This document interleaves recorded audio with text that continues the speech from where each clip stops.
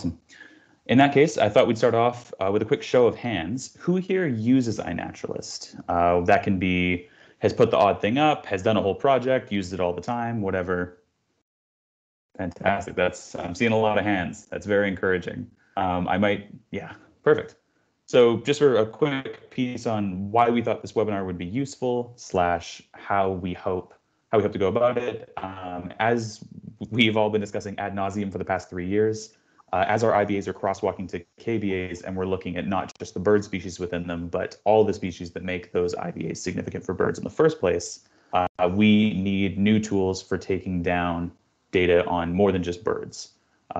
That's the joke I have been telling for 2 years now. Sandhill cranes don't just love the Douglas Lake Plateau because it's prime real estate. They love it because of the ecological community that makes that place a healthy environment for them to feed.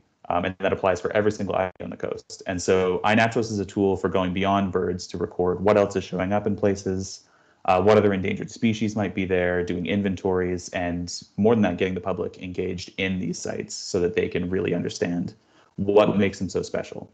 iNaturalist is to biodiversity as eBird is to birds, with a few key exceptions. It doesn't collect abundance, only occurrence. So as any of you who've used iNaturalist know, it's not eBird where we say there were 60 western bluebird. It is just saying there was this one that I photographed. It requires a photo, as all of you will know, or a sketch. I found out recently, the BC Data Conservation Center, if you can sketch what you saw, we'll include it in their category. If anyone wants a fun example of that, I have a terrible drawing I did on my iPhone of a morning cloak because it was the earliest record for the Central Coast 2 weeks ago. So if anyone feels so inspired. And then the part I really love about it is that unlike eBird, similar to eBird, you have a community of experts that weigh in on every observation you make to say what they think it could be, to say what would need to be visible to ID it, to help you understand, and who you can then reach out to say, hey, I don't know anything about comb jellies or mosses. Could you please tell me a bit more about this? And because I think photos tell a much better story than me, I'll share a quick example of that.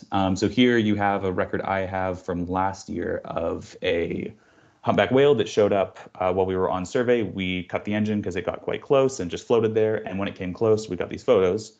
We noticed in the photo afterwards that there was quite a large group of barnacles on top of the humpback whale.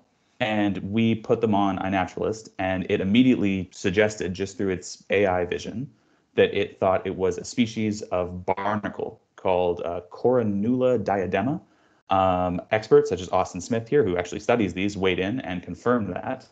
And this led to a larger discussion throughout Southern Vancouver Island of what barnacle species are growing on whales and can only be found on whales. So as one tiny, tiny example of how iNaturalist has helped or can help you figure out what you're looking at, I thought that was quite cool. And then the other thing I really love about iNaturalist is it allows for much more back-end analysis of the data than eBird without having to have a background in R or anything like that, which we will get to a little bit more. Or I'll give another example here. Similar to this, 2 years ago, actually hanging out with Jacques Siwa, who's on this call right now, we had a record of a glaucous winged gull bringing up a bunch of fish, and we said, wouldn't it be cool if we had some kind of project to see what birds were eating in the Salish Sea? We put together a small project, which we'll go over a little bit later, which just said if anyone finds a bird eating anything from the ocean in the Salish Sea area, put it on here and people will ID what they're eating. And so it's no comprehensive research project, but it was a fun way of engaging the birding community in southern BC in, let's not just look at the birds, let's look at what they're eating. Let's look at their habitats. Let's look at kind of what food systems they might be tying into that, similar to like we were saying before, might make this area significant to them. And through that, we have had quite frankly, mostly records of glaucous winged gulls choking on ochre sea stars. I won't lie to you, but also some very cool ones of fish, mussels, bivalves, flounders, all sorts of stuff that they've been able to find. And this took at most 5 minutes to set up, and then we just put the word out. So yeah, that's kind of a few examples of how I think iNaturalist differs from eBird. I think the really cool thing for what it can help us answer are questions such as where do species occur? As you know, you can click on any species and it will show you everywhere it has ever been observed on iNat. which at this day and age has come to represent oftentimes a really good range map and has actually expanded many range maps based on where we knew they did occur. Because as you can imagine, let's say for comb jellies, what a team of researchers can find versus what the entire community of people who are swimming in the ocean will find and happen to put up here can really increase where we know different species to occur. It also helps us inform questions such as how ranges are expanding. That's one that's specifically interesting during an era of climate change. We're starting to see more and more northern occurrences of species formerly thought to only occur sometimes south of the border. And because we get such wide community science coverage from iNaturalist, it really helps us tune into that. It also helps us figure out arrival and departure dates for some organisms, whether that be barnacles that only come out certain times of year, whether that be when birds are arriving, though obviously, as we know, eBird's a bit more robust for that, and when things are migrating. And then my personal favorite, which species are occurring in an area. So I will once again give an example of an iNaturalist project which did that and will be close to most of our hearts, the Skookumchuck Prairie IBA, KBA. So Diane actually went and created this project on their own back in, I believe, 2020. I didn't see them on this call, but they might be there. All they did was take the IBA boundary, put it into iNaturalist, create this project so that if anyone observes anything within the boundary, we can see what that observation was. And it helps to flesh out the understanding. Some of these things are, plants that only come up for 1 or 2 weeks of the year, or bugs that might just be incredibly hard to find, but if someone keys into it, there it is. Another example of how these are used to engage communities. I'm part of an online kind of young birders community called Red Bowling. We did a large fundraiser to see how many species we could find over the course of, I think it was a weekend. As you can see, we got just short of 8,000 observations. And so through this, we could see what the most commonly observed species was, who saw the most species, who saw the most observations. Unfortunately, it was Ryan in both cases.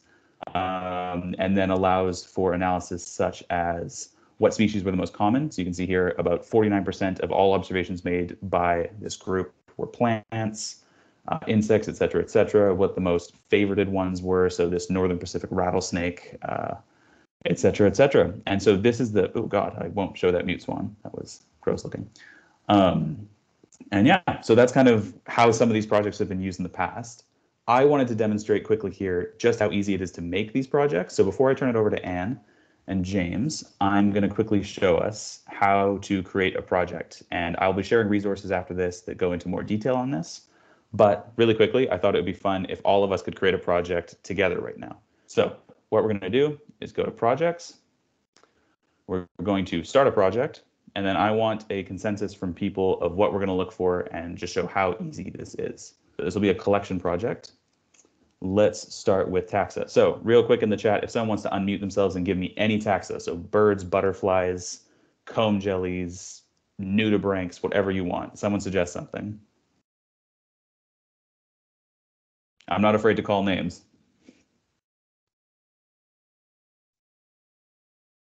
Let's go for the vela vela, the small jellyfish. Vela. How do you spell that? V-E-L-L-A, V-E-L-L-A. Vela. I'm going to go with jellyfish because I don't know how to spell that or how that. So we'll go with true jellies. Similarly, can I get someone to give me a place? So that could be North America, that could be Texas, that could be your backyard, any place that will have a shapefile. Salish Sea. Salish Sea. And then we'll include everyone, so we're not going to filter by people. With annotation, none. Yep, all of this is already filled in for us. We'll say any date, and we'll quickly go up and make sure we give it a name. Jellyfish, Salish Sea. We're not going to use any photos now. Jellyfish, exclamation mark. And done, create project. And between that, in all of 3 minutes with terrible Clem2 Wi-Fi, we now have every observation of jellyfish ever made in the Salish Sea, so over 3,000. From this, we can see who is seeing the most species and most observations. We can see that, no, I thought that was Marge for a second. But no, we can see all the species that have been seen. So it looks like these are the 6 species that are being seen in the Salish Sea. We can go and see a map of them, so where are people reporting the most. from here, if it loads. Again, I don't have very good Wi-Fi right now. And yeah, so this is just a very, very simple example of how easy iNaturalist is to use to answer all sorts of questions, and how by getting our communities to buy into this, we can radically expand how much we know about our IBA KBAs, how much we know about species and how their distributions are changing, and how invested our communities are in understanding that and preserving that. So I hope this was helpful. I am going to, if I can figure out how to stop screen sharing, pass it over to James Pagé now. Why won't it let me stop screen sharing? There we go. So that was my little bit. And yeah, now I'm going to pass it to James Pagé. James Pagé is the Species at Risk and Biodiversity Specialist at the Canadian Wildlife Federation. Working with the folks at iNaturalist.org, James has been the lead at the CWF in the creation of iNaturalist.ca, which is what we were just looking at there, along with partners at the Royal Ontario Museum, Parks Canada, and NatureServe Canada. He works on various species at risk and biodiversity projects at CWF, including turtle recovery work, rare, mostly plant species surveys, citizen science, and years ago got his feet wet, literally and figuratively, with vegetation surveys in Eastern Ontario. So without further ado, James. Awesome. Thanks so much, Liam. That was a great overview of iNaturalist. So that was a good selling pitch there, because I was going to get into some of that, but I don't have to. I can focus on some other things. That's awesome.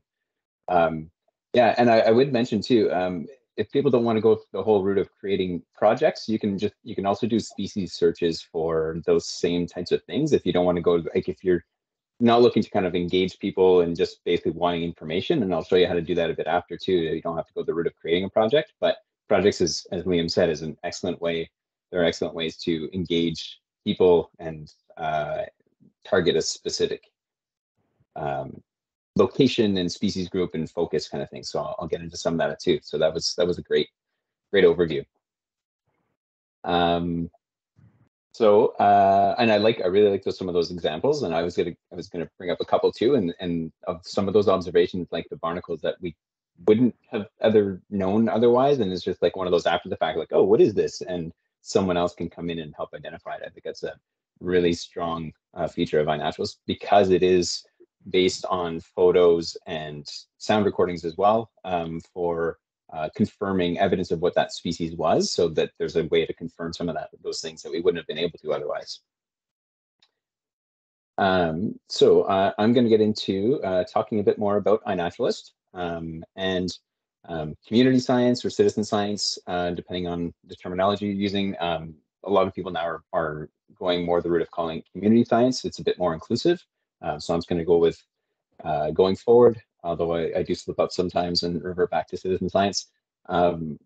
As I'm sure everybody in this call knows, this is nothing new. The longest standing initiative probably is the Christmas bird count that started over 100 years ago in the year 1900. Started with 27 birders, 25 sites. Now 121 years later, we have tens of thousands of volunteers throughout the Americas, and just in Canada alone, there were about 473 counts, covering about 3.5 million birds just in Canada in 2022. So it has evolved and really gotten bigger throughout the years, bringing to what it looks like today. It's steadily growing, I think in large part due to digital platforms that can reach many people, provide a way to easily record data and information. I always think of this as like a biodiversity and wildlife type thing, but it goes beyond that. There's community science projects in the health sector and geological information gathering. NASA has a bunch of community science initiatives as well. So it kind of runs the gamut, but they all do have a common thread, which is basically it enables a data set which is not possible to get by any other means. So to have this kind of large mass of people helping to contribute data. So I've got a couple of examples up here that I've thrown up, but I'm going to focus on iNaturalist. All of these other, like, these platforms all have value. I don't want to kind of say one is better than the other. Each one has a specific niche and need. iNaturalist, as Liam rightly pointed out, isn't everything, isn't be all and end all. It works well for general point presence observations that can be vouched by photo or sound recording. It doesn't, do lists well. As Liam said, it doesn't get at abundance. It doesn't have, specified experts. There are people who can help that are really good, and there are lots of experts on iNaturalist, but something like Bumblebee Watch has only specialists that are identifying the bumblebees and communicate back. So, there are needs and niches for all of these platforms as well. iNaturalist is in Canada. We are part of a global network of country-specific platforms. There are about 20 across the world right now that have their own version, like we do here in Canada. These all feed into the global database of iNaturalist.org. So these country-specific platforms allow the collection of wildlife observations by everyday people, and to record photos or sounds using the iNaturalist app or online. And each country has their own version that all feed into this global database, like I mentioned. We have nearly 10 million observations in Canada, 132 million around the world. So it's a huge data set from which to draw from for biodiversity information. We also share this data, and the KBA initiative is a great example, and it's one I use in a lot of my presentations as a great way that the data is being used from iNaturalist. So I'm happy to speak to you folks as well, because I do tout this as one of the great ways that the iNaturalist data is being used. So I'm going to point a couple other valuable things. Liam mentioned some points where the data is valuable. I'm going to talk about a couple others. This is talking about focusing on species at risk. We have the map on the left. That's a concentration, or the concentration of species at risk in Canada on the left, and on the right we have the kind of the heat map, the concentration of observations in iNaturalist. And we can see kind of the darker areas of iNaturalist observations line up pretty well with the concentration of species at risk. Doesn't mean everybody's observing endangered species, but it just does mean that there are a lot of eyes on the ground making observation in these same areas where species occur, which means it can provide lots of valuable information for that, for species at risk in particular. One of the ways that does that is the Committee on the Status of Endangered Wildlife in Canada is increasingly making use of the community science data when undertaking their assessments on which species are at risk in the country. This is the expert body that makes those decisions as to what is at risk. They provide that to the federal government, that then decides whether to include them on the Species at Risk Act or not. These three examples in particular are some that KCWIC has used community science data, so heavily on eBird and iNaturalist and Bumblebee Watch as well for the bumblebee, but the barn swallow, American bumblebee, and grapple-tailed dragonfly are all assessments that have been done relatively recently, heavily relying as well, or incorporating as well, the community science data, which has led to the information to designate or assess these species to be at risk.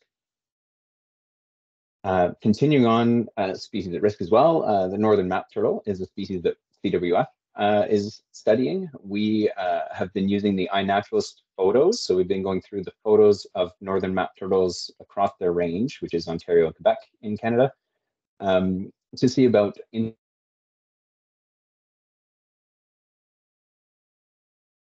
Sorry, my headphone just died. Do people still hear me now?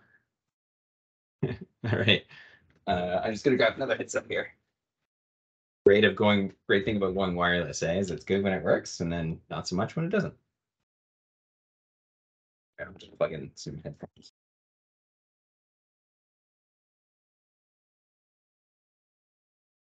Thing about not wireless is they get all tangled up.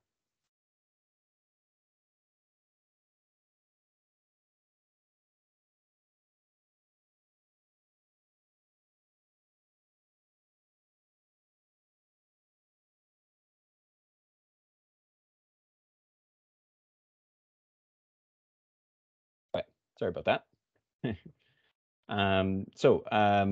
Back to the more northern map turtle.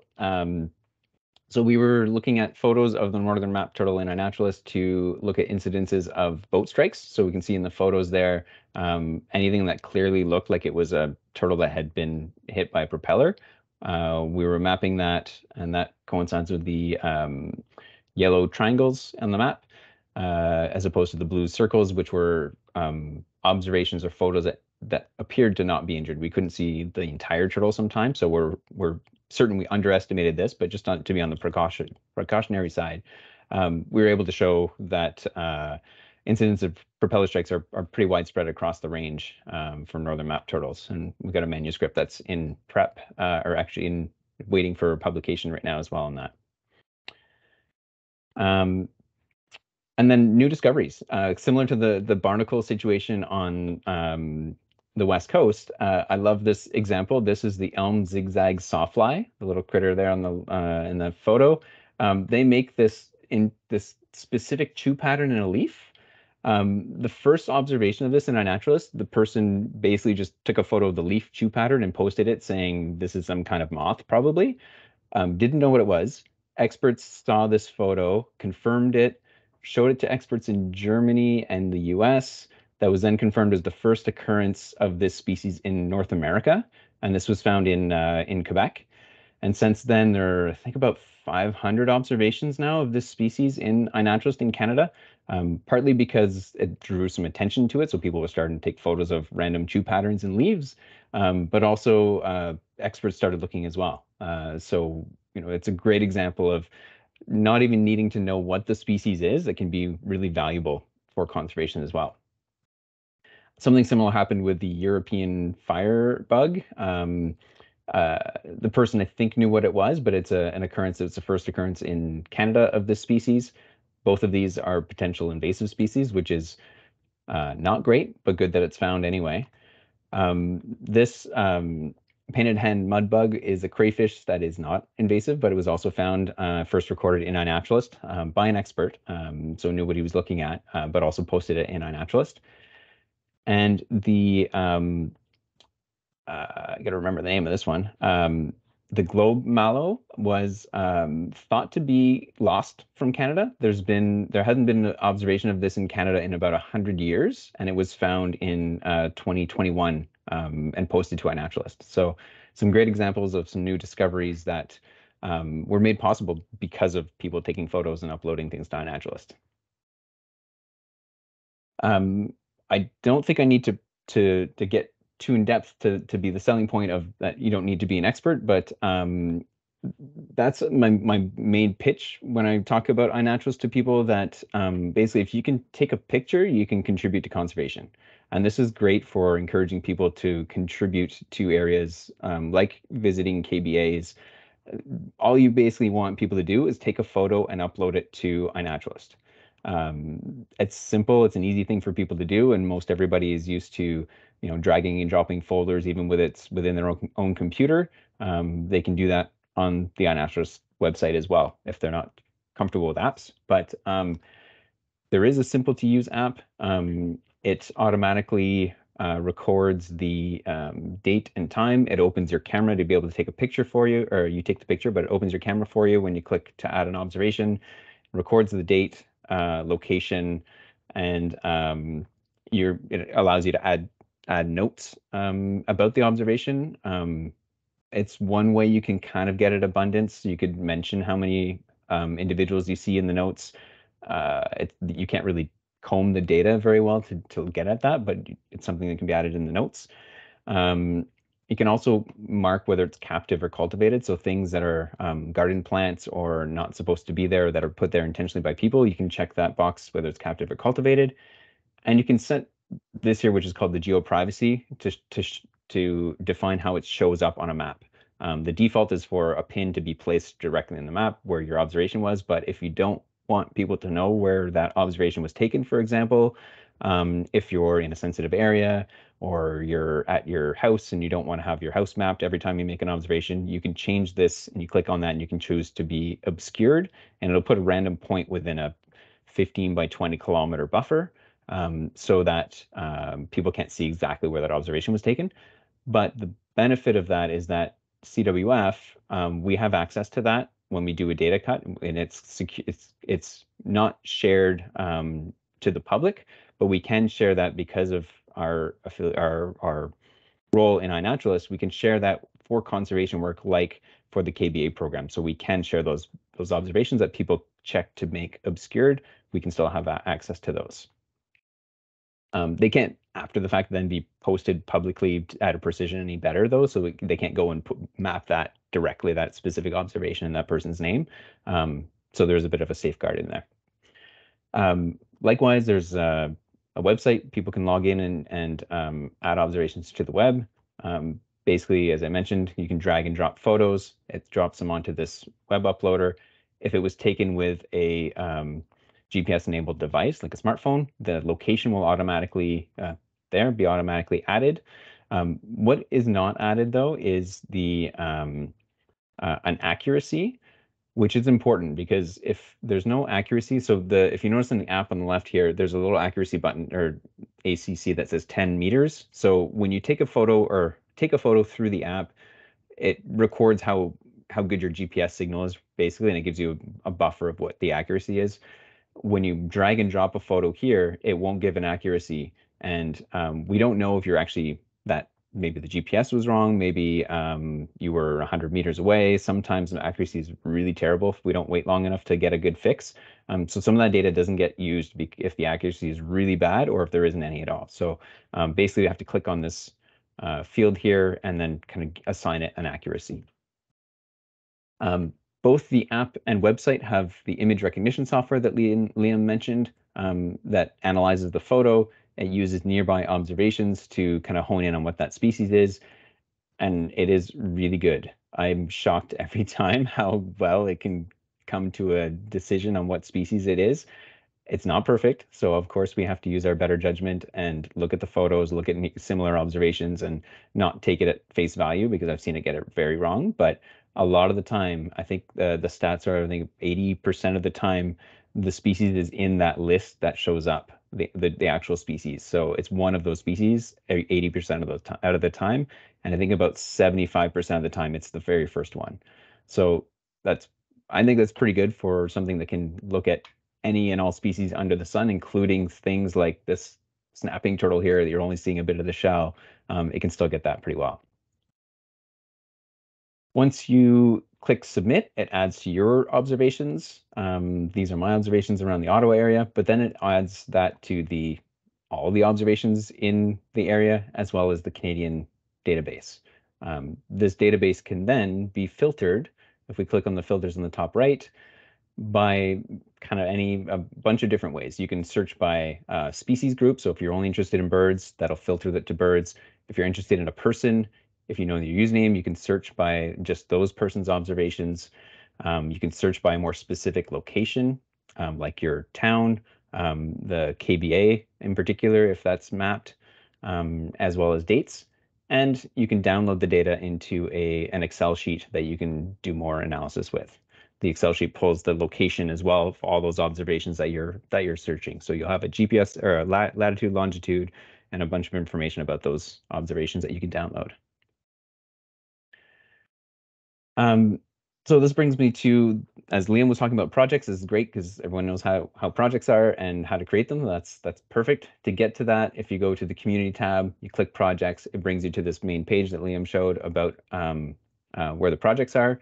And you can search for cool projects, like searching for key biodiversity areas, and it'll bring up something like this, which is something that Peter and Amanda have been working on. I think others, I'm sorry if it's not just you two, I'm sure there are a lot of people that are working on this, that has mapped a lot of the key biodiversity areas that are in Canada right now, and they're putting more in. There's quite a few in there already. This is a collection or an umbrella project. So basically is amassing the way Liam showed his project. That's one single collection project. This is adding all of these individual ones under an umbrella. And we can see kind of, they're called the leaderboard, but which key biodiversity area has the most observations. You can search through all of them. You can click on the observations that are already nearly 1 million observations in key biodiversity areas in Canada, which is amazing. And you can click on this and search by observation, and Liam showed the stats, so you can see the breakdown of which which species groups are most observed.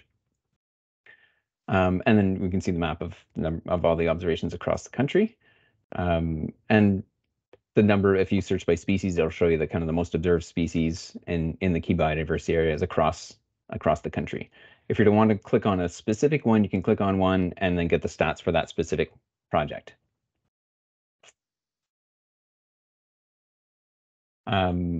Continuing on that same theme, you can kind of get a 2-for-1 deal coming up in a couple of weekends. If you're in an area with a key biodiversity area and also one of these participating cities in the City Nature Challenge, observations are automatically added to both projects if you're April 28th to May 1st. This is a kind of global initiative with over 460 cities taking part in basically a BioBlitz type initiative around the world to record as many species observations as we can. I'm guessing that in just the 4 days, we're going to probably get over 2 million observations in iNaturalist. So we've created a kind of a Canadian version to help encourage a friendly competition as well amongst participants, but also amongst cities across the country of these 43 that are taking part. And it's basically a friendly competition to see who can get the most observations, the most species, and attract the most participants. But it is kind of a unified goal to track biodiversity around the world.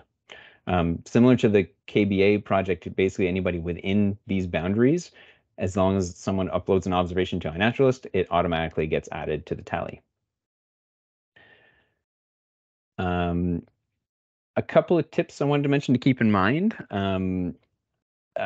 So things to record, animals, obviously. Do remember that sound recordings are also, you can record sounds and upload them to iNaturalist that people can help identify as well if you don't know the sound, the call of something. It's great for birds and frog calls. Not so great for plants, so you do need a photo for those. Things like, especially this time of year, the bark of trees work well as well. The image recognition software actually can do half decent at the bark identification, but experts can as well do a much better job. And it can be dead or alive. I didn't throw any roadkill photos up here, but this Queen Anne's lace can be identified from a photo, even though it's something from last season. Also, any other evidence of what we see, like scat. We know there was a moose that was here in a recent past, as well as a bear that had walked through. So those are valuable and valid observations that we can record using iNaturalist. And we're mainly interested in wild things. I don't tell people to kind of stay out of their gardens, but you know, we're more. It's better that people record the species that maybe visit their garden plants as opposed to the coneflower here itself. The monarch is something we want to encourage more to upload to iNaturalist. That being said, though, it is valuable to know which species something is nectaring on, for example. So this is an example where we may actually want to include the garden plant.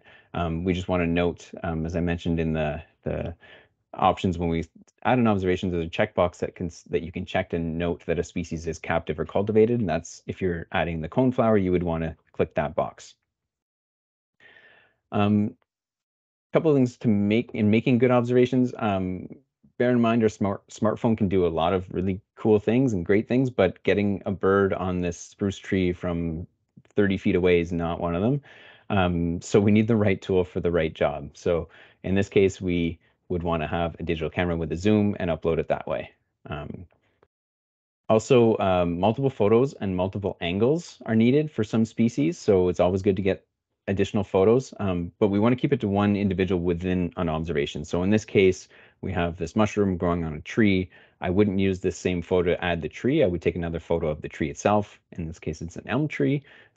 So we would want to add both of those. But in that, this mushroom photo, we want to note or capture, in this case, we're getting a photo of the tree, what it's growing on, because in this case, this is an elm tree mushroom, or an elm mushroom, I should say. So it's pretty valuable to know what species it's growing on to help in the identification of it. And to capture those identifying features, if people don't know what they are, basically anything that kind of jumps out at you when you're looking at something, any stripes, any identifying kind of things that make it look a little different. Even if, again, if you don't know what it is, those features will help others to be able to identify it. And to help with that, we have some resources in the help section. So if you go into iNaturalist.ca, under the help section, we have some resources that are guides to how to add observations, but also guides to taking better photos of certain species groups. We have these 3 species groups, but we also have arachnids and mammals and butterflies. So they're not going to identify everything for people, but it's basically, if you're going to take a photo of a bird, here are the things you want to capture when you're taking that observation. So those are all kind of one-pager downloadable things that can be used and shared as well. And with that, I have wrapped up. All right. Thanks, James. That was a really, really good presentation. I don't usually expect to learn much from these INAP presentations, but there was definitely some stuff in there for me as well. So actually something while I can finish off on, Liam, you were mentioning the interact, like that. I like the project of what the birds are eating. There is a cool feature. There's I won't get into all the specific. There's custom URLs that can be written into iNaturalist, and if anybody's familiar with the iNaturalist forum, it's basically a space that people can ask questions about iNaturalist. If you Google search URLs, or within the forum search URLs in the forum, there's a couple of pages on like how to use these specific custom things to get more data and get like pages and results that you can't just search or filter through in iNaturalist. I think that's really valuable. One of the things I've learned with that, and actually I can minimize this. And I just was looking at it as you were showing your project, is this interactions. If you go to the taxon pages so I just checked herring gull while you were talking earlier, Liam. If at the end of your taxon page, so if you go to more taxa info and you search for a species, I pulled up herring gull. If you write $test equals interactions afterwards, it adds this new tab in here, and it shows everything based on the global biotic interactions database. That it shows everything that this species preys on. I mean, this is still kind of a bit of a prototype, so I wouldn't take this as like everything under the sun. That's why it's not there by default. You have to kind of search for it and add this test equals interactions to find this. But it gives you some information on the things that it interacts with, preys on, eats. So it's not there for every species, obviously, but a lot of them, it's there. So just thought I'd throw that in there too at the end. That's super cool. All right. Thanks, James. And yeah, like I said, if anyone has any questions, please put them in the chat. We'll have some time at the end of this. And yeah, please take advantage of while we have these experts here. This is really, really cool information. I did also want to add, James, you mentioned about invasive species. One partner we have here in BC who's using that is the Invasive Species Council of BC, who we've worked with a bit. And they have an iNaturalist project specifically tracking the spread of invasive species throughout BC. For example, yesterday we found one of the first records of Himalayan blackberry here on the Central Coast. And they've already messaged saying like, hey, can you go back and get better photos and confirm this is Himalayan, et cetera, et cetera. And so, like we said, we always want to get photos of wild things, but just because something is introduced doesn't mean we shouldn't observe it. Sometimes that can be the most interesting observations. But yeah. Without further ado, I would like to introduce our next speaker, who I'm sure all of you are very familiar with. Anne-Marie is a friend of mine and is the IBA caretaker for the Fraser River Estuary, IBA, KBA, as well as chair of Birds and Biodiversity Conservation Committee at the Delta Naturalist Society, one of the BC Nature Naturalist clubs. She's the author of 2 books, many reports, and innumerable articles on the estuary's wildlife, ecological history, and conservation issues, and has been on the board of many organizations, including Nature Canada, Birds Canada, Sierra Legal Defense Fund, now EcoJustice, the Delta Farmland and Wildlife Trust, and BC Nature, where she was president for 4 years. During her time with BC Nature, she was actually one of the founders of the IBA Caretaker program, so thank her for us all being here today. And yeah, without further ado, I will pass it to Anne. Right, thanks. Can you hear? I shall try and put on my slideshow and take it from there. So let's have a look here. I'm on the stage of, just going to be a minute here.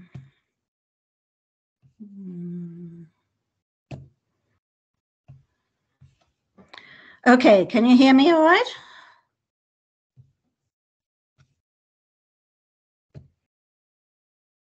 Wait a minute.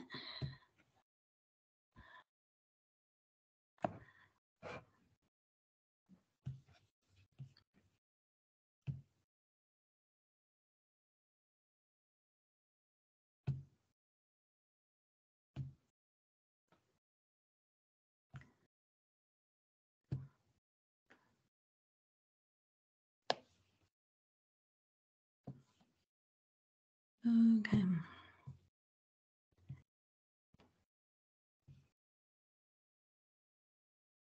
I'm having trouble getting this set up on this Teams.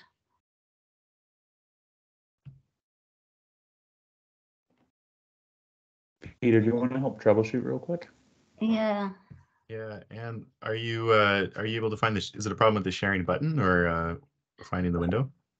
Yeah, well, I can see my slideshow, but I don't know if it's if everybody else can see it. I'd like it just to be in a window on the screen, not.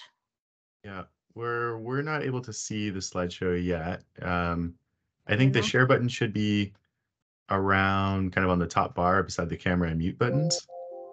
Okay, let's just in the Teams window. Yeah, okay. I thought I'd press that one, but sometimes I've got a little light computer and it doesn't always, you press the button, it doesn't always automatically work. Let's see. Okay, maybe this will be better. Now I've got to put that on in there.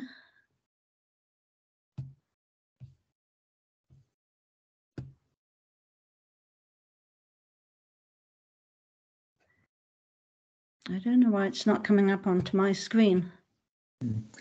If you want to email it to me and start your presentation, I'll download it and then I'll do the slides. It's too big to email. That's why I didn't, because I haven't had time to reduce it.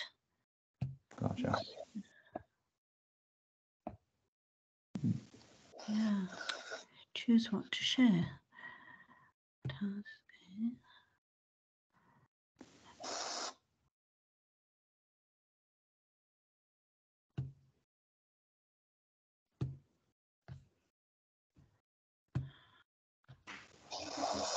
Usually I have no trouble at all, but I've done it Zoom nearly all the time. So yeah, we had it just before the call started as well there.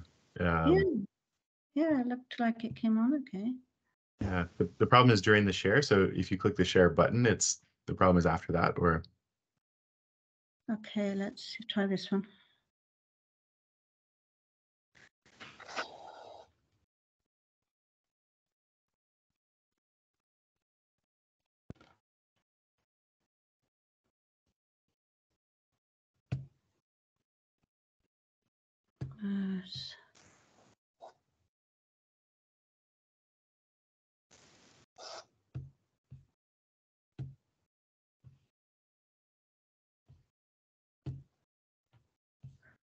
I may end up just having to talk because there's just no way I can do this.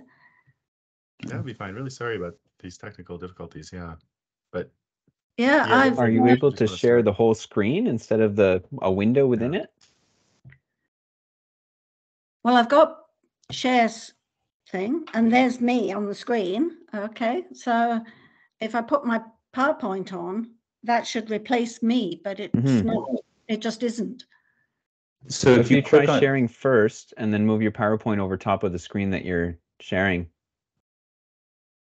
Yeah, I did. I tried that as well, but we'll try again. So if I go share.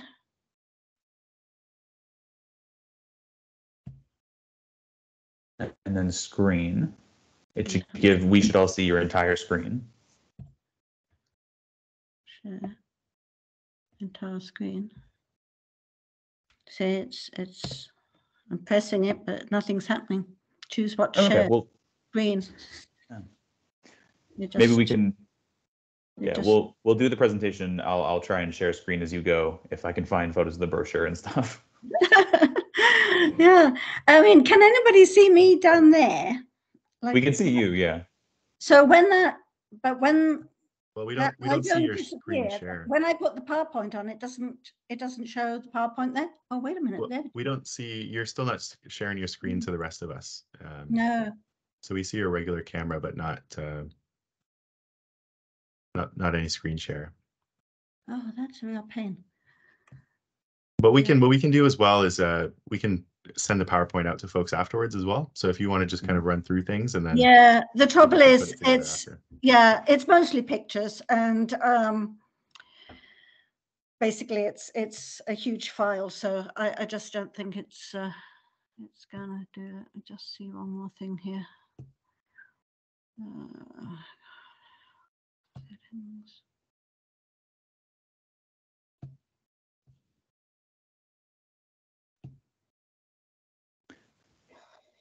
If you just want to just do the presentation, I found all the brochures online. I can kind of screen share them. Okay, well, let's have a look here.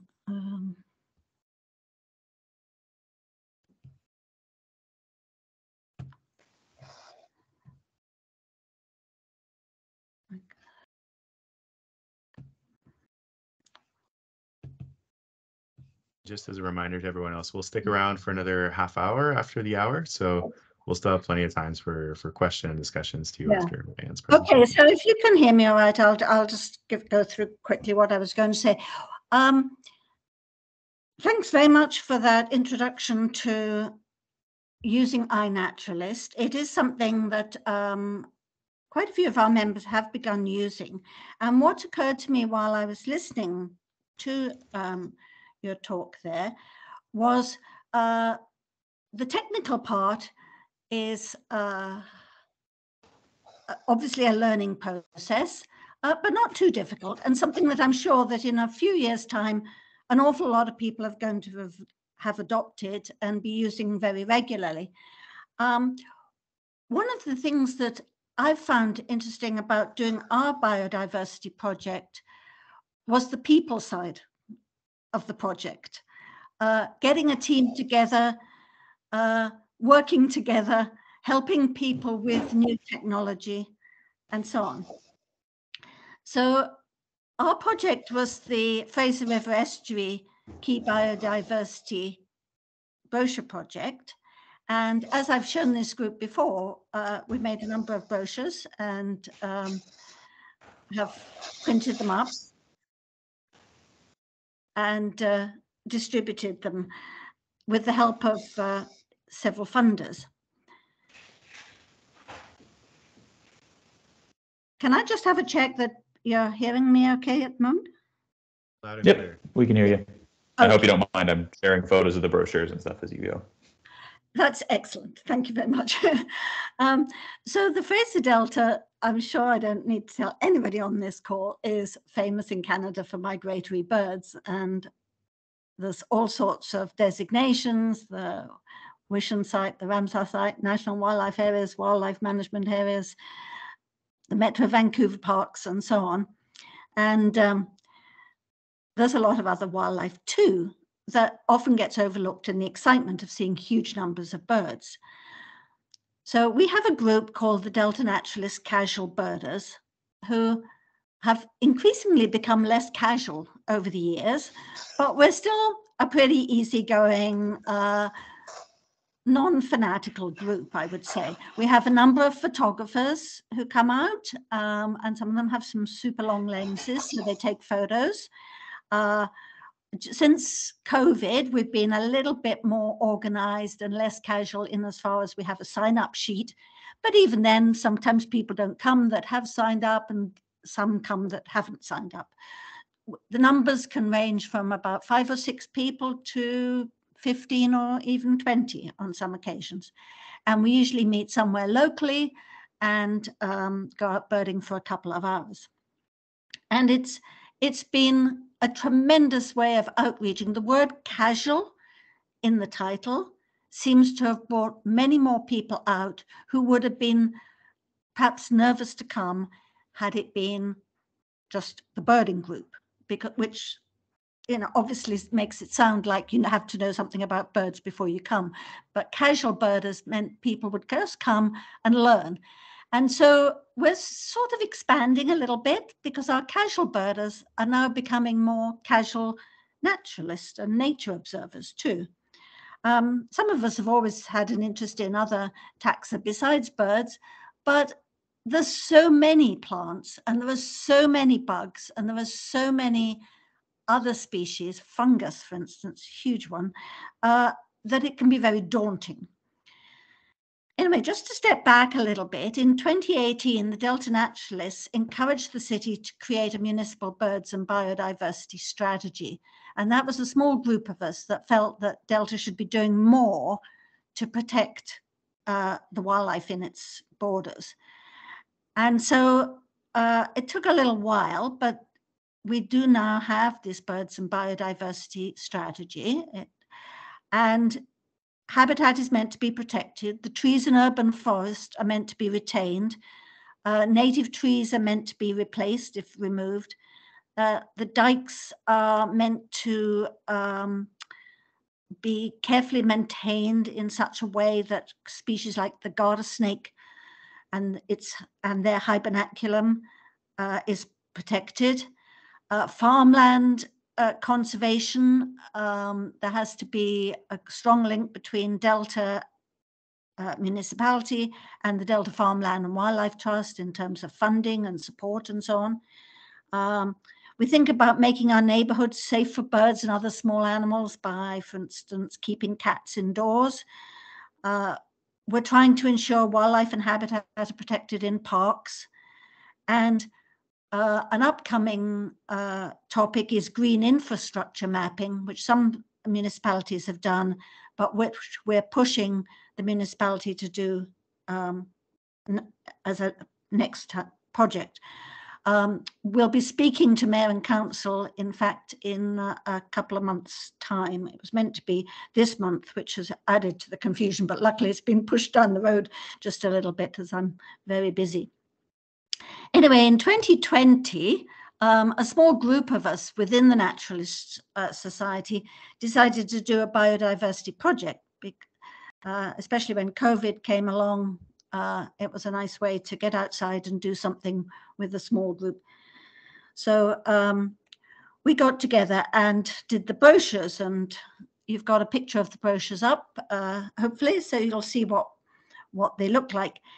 The two on the right of the, if you've got the same photos I usually use, birds in Delta and experience birding in Delta were done a few years ago. And then it was the idea of expanding out with the Key Biodiversity Area being announced, and the fact that we've got all these other taxa within Delta that made us expand to a whole bunch of other topics. So plants, flowering plants and woodland plants, mushrooms, intertidal life, animals, butterflies and moths, bugs, and damselflies and dragonflies. And the way we did it was we sat around in somebody's garden one day and said, okay, who's going to take which brochure and who's going to be the lead on that? Organize getting photographs, getting the information, writing the descriptions, and generally putting it together. And so as to avoid doing too much work myself, I was the coordinator of that. So I just helped by sticking my nose in everybody else's work. So we did intertidal life in Delta almost straight away because it was summertime. We were down on the beach, able to find lots of interesting species. And Chris McVitie led on that one. And we got that one out in time for the summer, and people being able to go and see what was out there at low tide. What we did find, and it was no surprise to some of us, was there's a lot of introduced species in the bay. They come in because of the port and the transportation mechanisms, but also some were intentionally introduced years ago, like some of the oysters and things, but little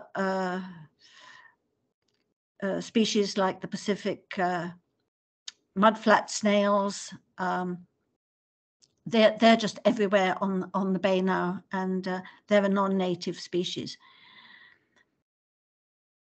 We looked at different plants and we found the same thing, a lot of non-native plants, and some of the native ones are reduced in area. We've only had to search for them.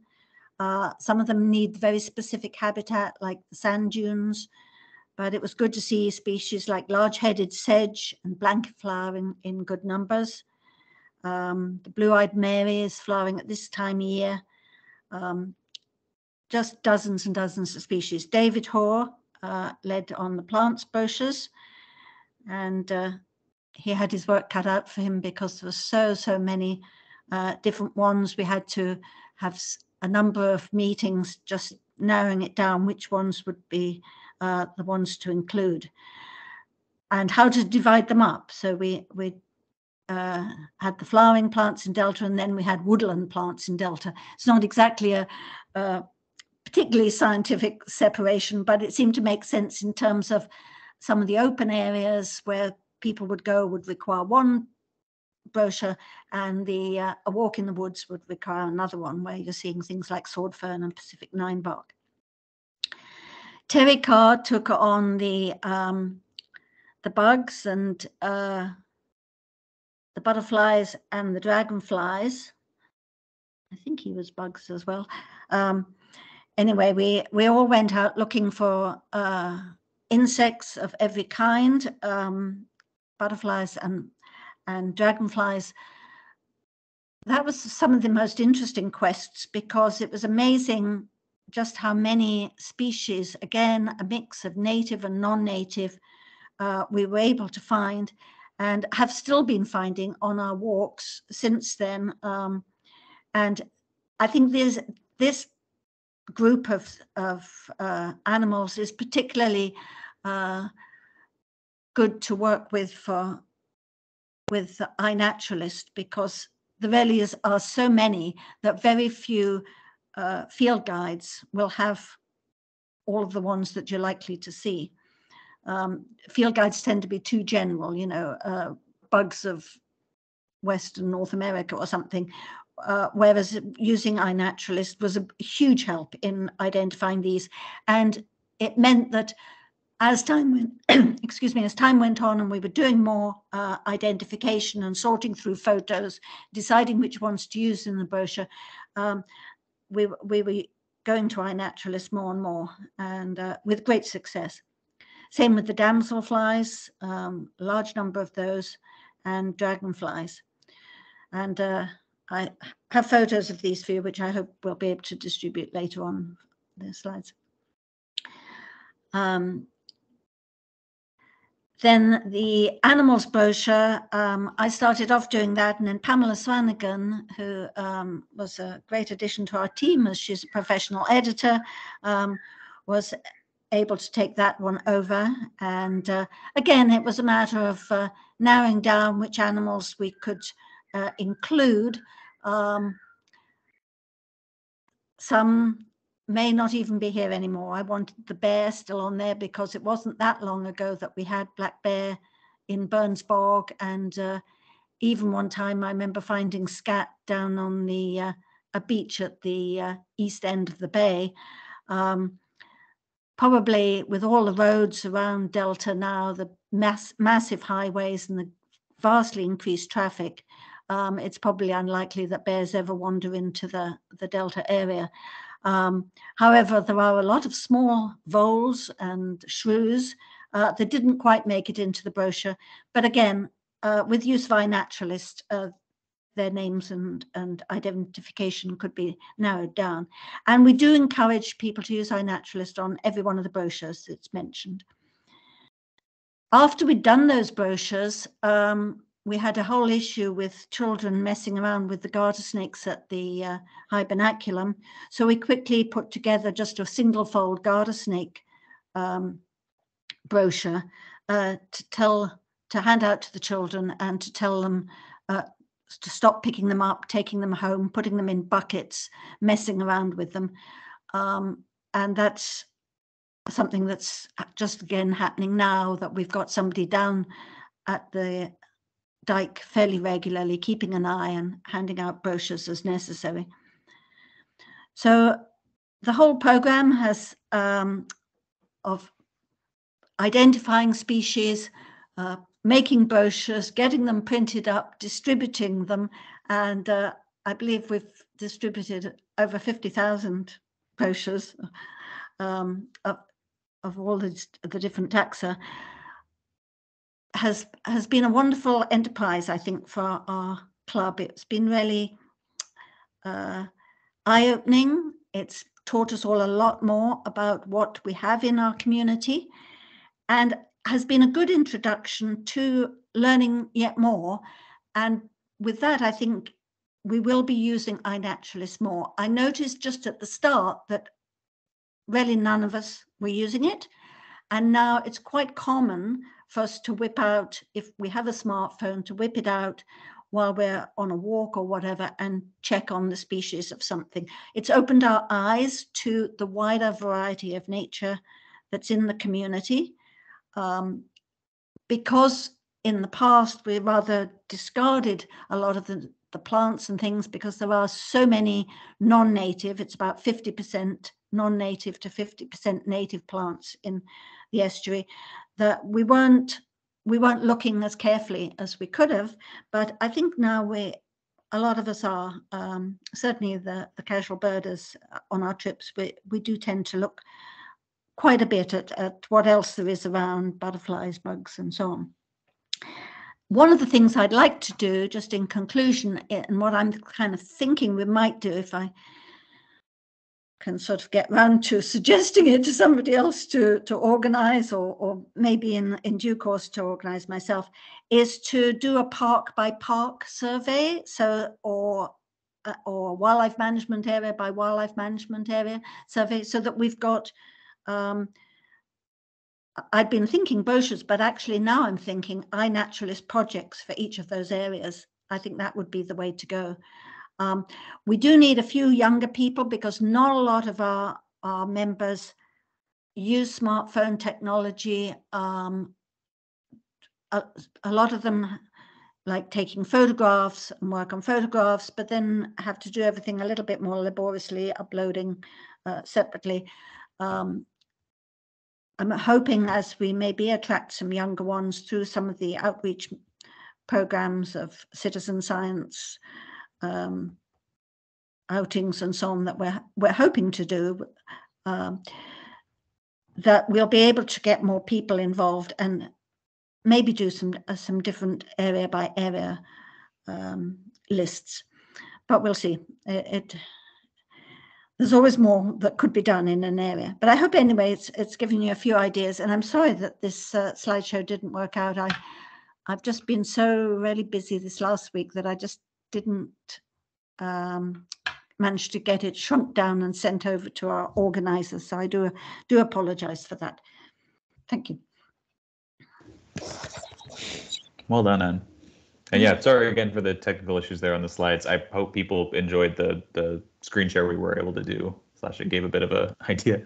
And maybe Anne, if you can send the slides out afterwards, we can send those out to the group. Yeah, I'll try and shrink it down somehow. It wouldn't mail because it's too big. Yeah, one of the issues is a little bit that I've got to change my computer as well. So. I can send as well like a folder that you can just drop it into because we have some storage on our side. Yeah. Yeah. That would be perfect. But thanks for persevering through, Anne. This was a really great presentation nonetheless. Yeah. And congratulations again on the brochure project. I have a lot of respect for the amount of hours that went into making that as successful as it was. I know as a kid who grew up in Burnaby, had someone handed me those, I would have gone ecstatic to finally know what I was looking at and not just be pestering my parents about what each fern was. So yeah, for certainly my grandchildren, as each one came off the presses, because I would hand them out, they would just like grab them and would rush outside to see what they could find from the brochure. I think the idea of having a limited number of things to look for as well is helpful for beginners. If you have a whole field guide, it's too much, but a little brochure with a couple of folds is perfect. Mm-hmm. Yeah. So like we said, we set some time aside here for questions and just discussion. I'm hoping this will be pretty casual. People will have some stuff to discuss. I'm going to be around for at least the next half hour. James and Anne, please don't feel like you have to stay, though it would be good, I guess, if anyone has any questions specifically for James or Anne, now's your chance.